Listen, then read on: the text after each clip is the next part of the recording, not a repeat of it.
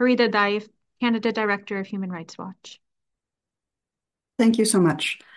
The International Court of Justice, the principal judicial organ of the United Nations, delivered a landmark decision today.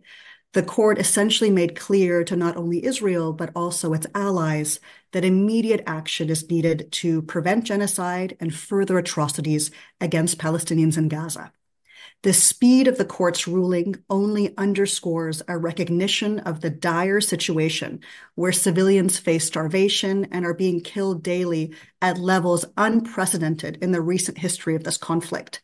Notably, the court found that it was critical to adopt these urgent measures in order to protect the rights claimed by South Africa that the court found to be plausible, including the right of Palestinians in Gaza to be protected from acts of genocide.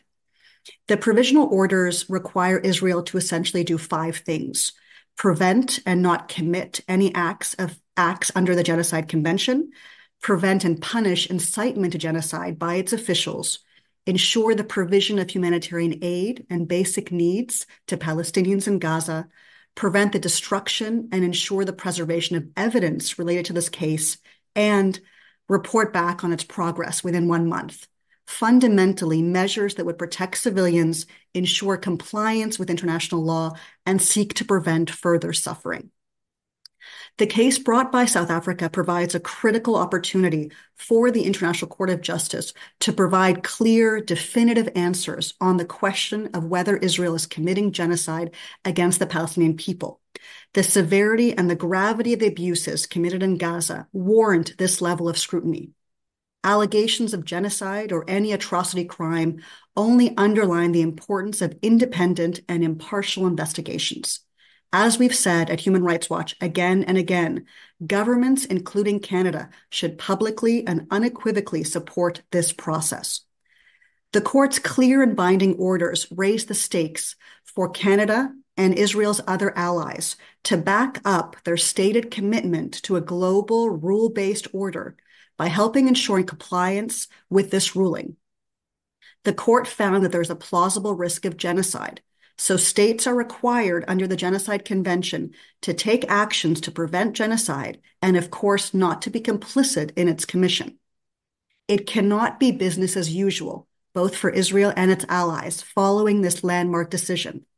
Canada should urgently use its leverage to ensure that the court's orders are enforced by the State of Israel. Both the Prime Minister and Minister Joly should push Israel both privately and publicly to comply with the provisional measures and state unequivocally that Canada expects the full, immediate, and effective implementation of these orders, as the European Union has just done. Canada has historically been a leading voice for international accountability.